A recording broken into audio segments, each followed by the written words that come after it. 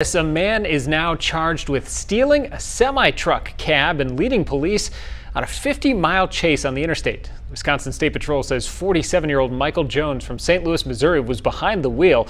Police say he stole that truck from his employer after being fired.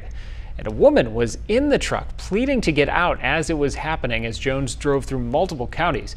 Troopers managed to deflate the vehicle's tires, but Jones kept driving until the truck caught fire and crashed just outside Wisconsin Dells. He has been arrested.